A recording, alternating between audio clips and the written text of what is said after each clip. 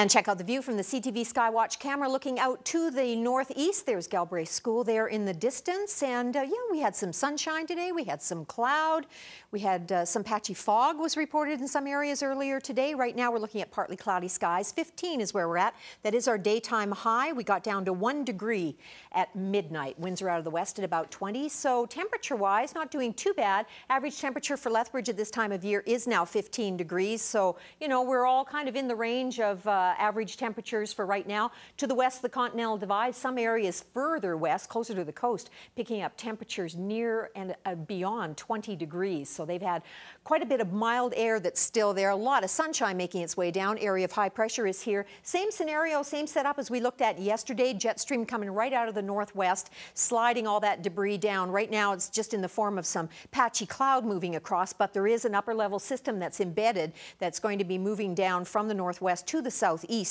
Starting tomorrow, we'll see a difference. We'll get into a northerly flow in behind that system as it pushes further south, and that'll keep us in single-digit values for daytime highs tomorrow. And the forecaster is just showing how those pockets of precipitation that will be attached to that system are starting to make their way down. And by Wednesday, we'll have mixed precipitation in the higher elevations, and we'll start to see all of that have a potential to push further south. So in the overnight hours tomorrow night, even Lethbridge could see some mixed precipitation in the form of showers or flurries, which is why, as I was telling my cameraman, why I had my winter tires put on today. I know the forecast.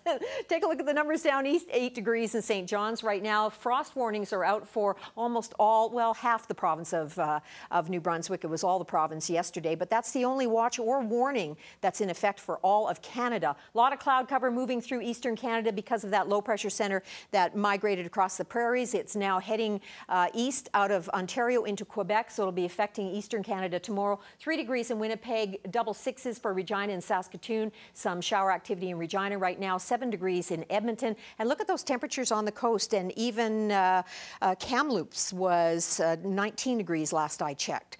6 degrees in Whitehorse right now with cloudy skies. It was sunny in Vancouver, I should mention that, and we've got some freezing drizzle in Yellowknife at this hour. Overnight forecast, East Kootenay are looking at clear skies tonight, 3 degrees for a low, mainly sunny tomorrow, 17 for a high. Your winds will be out of the west by the afternoon hours. In the Crow's Nest Pass, clear tonight, 3 for a low. Tomorrow, mainly cloudy, showers developing as the day progresses, 7 degrees for a daytime high. Medicine Hat looking at partly cloudy skies tonight, 3 for a low, 9 for a high tomorrow. Starting off with the sun and cloud mix, showers developing in the afternoon hours. And here in Lethbridge, looking at partly cloudy skies tonight, 2 degrees for a low, mainly cloudy tomorrow. Then we have that late day afternoon shower activity starting, and that could extend into the evening hours. And then overnight, like I said, you could see some of that precipitation turning into some light flurry activity. It's not going to be here long, though. As you can see, we get back into lots of sunshine. Temperatures really starting to improve as we head towards the weekend. So that's the pattern for this week. Starting off, you know, nice today, a little chilly tomorrow, and then recovering as we head towards the weekend with lots of sunshine. Now, a lot of people are still doing a lot of traveling, and if you are, you're taking your dog with you. You might want to make sure that all the vaccinations are up to date. And one that you might want to consider adding into the mix is the kennel cough vaccine. Now, it won't absolutely guarantee that your dog won't get sick, but it will certainly reduce the chances whether you're leaving the dog in a kennel or whether you're taking it with you, because the stress from traveling can also trigger kennel cough. So it's a two-prong illness there. So check with your vet and see what's appropriate for your furry little friend. That's it for me. Have a good evening, everyone.